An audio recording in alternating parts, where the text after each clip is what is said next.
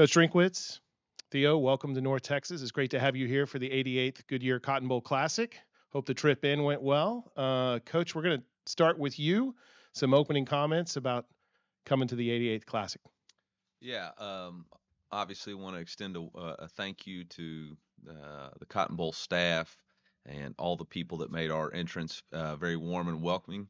Obviously, it's a big time bowl game when the police escort has the Block M and the Mizzou colors. So very excited about the opportunity. I know our team uh, is appreciative of all the hospitality that's going to be displayed this week. But more importantly, we're excited about playing this game. Obviously, a quality opponent in Ohio State and Coach Day. Know that they will be a tremendous challenge for us, and we look forward to preparing for that challenge throughout the week. Theo Weiss Jr., welcome back to the Goodyear Cotton Bowl Classic. Welcome back to North Texas. Just a few comments about coming home to play this game.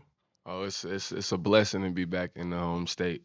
To be able to perform in front of my family because Missouri is not that close to Texas, so they get a chance to actually come out, and it's gonna be a fun. We got a great matchup, and I think we're gonna be well prepared for it.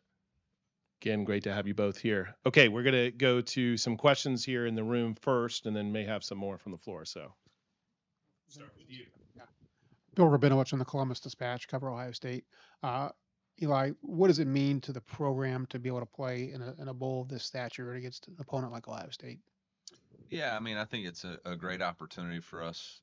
Our players earned this opportunity this year with the way they performed, and to have the national stage against a blue blood opponent is a great opportunity for our program to continue to build to the brand that we want to be and the brand that we want to become.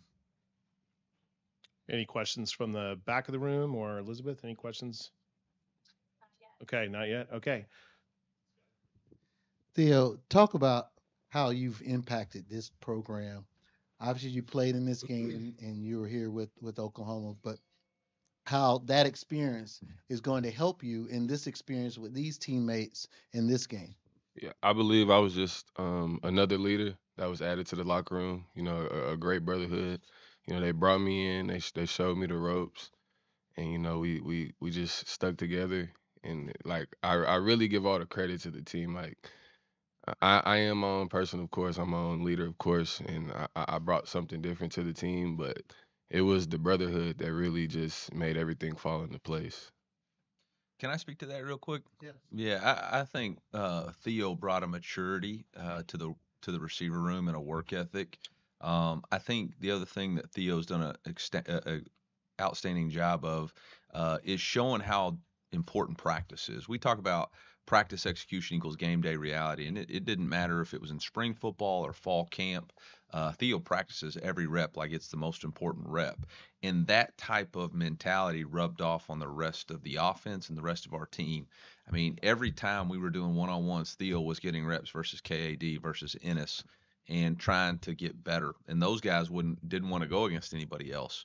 And then you started to see, okay, Luther knew at that point, all right, I got to practice at this level. Mookie practicing at that level. Brady practicing at that level. And I think everybody just realized that we could raise our level of competitive spirit. And I think that is what Theo's greatest attribute, in my opinion, is what he brought. That is a direct reflect of his leadership and a result of him coming here.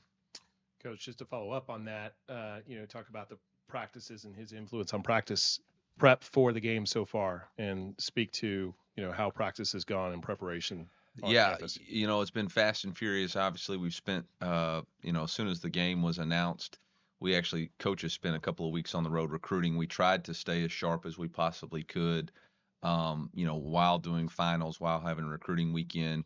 We we went through a full game week prep, and then we gave our guys a break. They've been home to celebrate Christmas with their families the last 2 days, and we're all meeting up here.